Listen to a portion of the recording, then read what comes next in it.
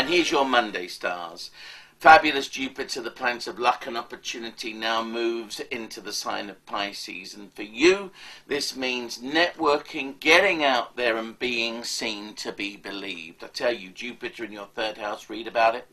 In my book, You Can Change Your Life, but you've got everything going for you now. But if you're going to be a shrinking violet or a bit of a wallflower or a hermit or a recluse, then you are going to get nowhere. No, this next year, you've got to make a pact with Jupiter, and the pact is this. Jupiter says, I will give you whatever you want, but you've got to go and seek your fortune. Seek and ye shall find. There's your message.